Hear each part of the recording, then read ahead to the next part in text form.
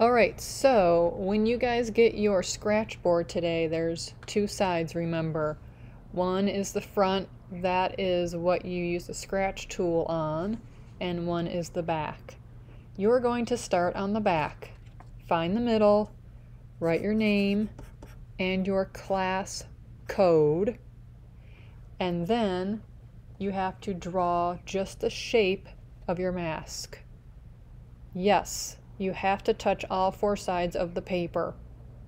Then get it approved, then cut it out. Do not draw the mask in the middle of your paper like this. It's not even touching any of the sides at all. That means it's too small. So I'm going to draw the shape of my mask, and I'm not going to scratch this board on the table, because once I move it around it will scratch the other side and you're not getting another one, so you have to be very careful. So I'm making sure to touch the edges of the paper. There, I touched one, I'm touching two, touching three sides. I didn't touch the top, so that means I need to add some pieces to it. So now I'm touching all four sides. Then I'm going to raise my hand. It's going to get a thumbs up or a thumbs down. If it gets a thumbs up from me, that means you're ready to cut. So again, be very careful not to scratch the black side. And don't cut that part off. You have to follow the line.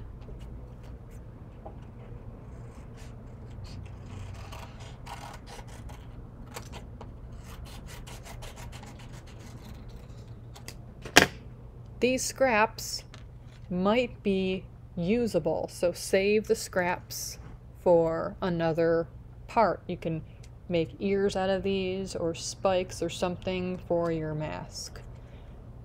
Let's check that front out. It's looking good. If you need to add some longer horns or something like this, I have extra pieces. It's in the red bin.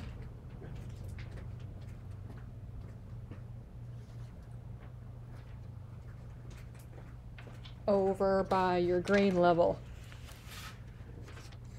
So when it's cleanup time, if there are pieces that we can use again, my number 3 people are going to put the big usable pieces back in here. If you dig to the bottom, there's some new stuff. But I don't need that much, so I'm just going to grab this. You can cut out shapes like this, but you have to use the Elmer's glue. The other stuff is not going to stick. And you want to make sure that the black side is facing the front. Have a little overlapping.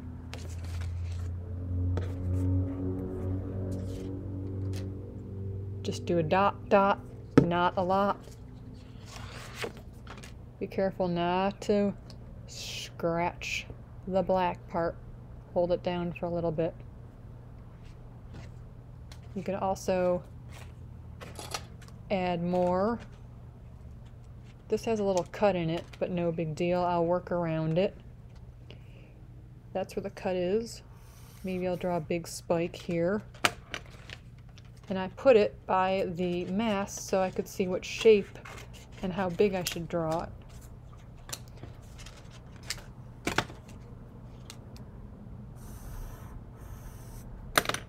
Draw some more sizes, more shapes. And I'm looking at my idea sheet.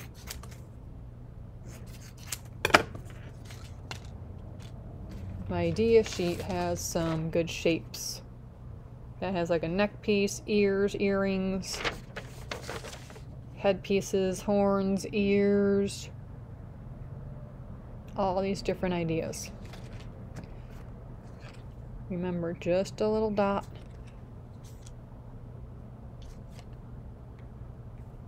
Dot on the black side.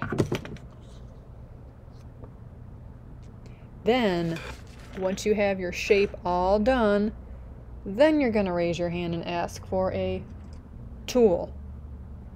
The tool is to draw the patterns, the shapes, the lines, all of these things that you've seen in these examples. If you would like, just raise your hand and ask me to do a hole punch. I can punch out some holes for your eyes, and then you can work around those. I want you guys to look at the idea sheets, be influenced by African masks. You could do symmetrical, you could do asymmetrical, which means not symmetrical.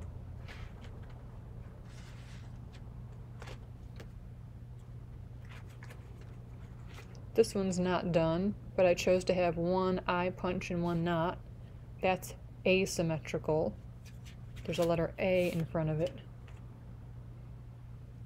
And then next week, we're going to start to add paper fringe and paper extras.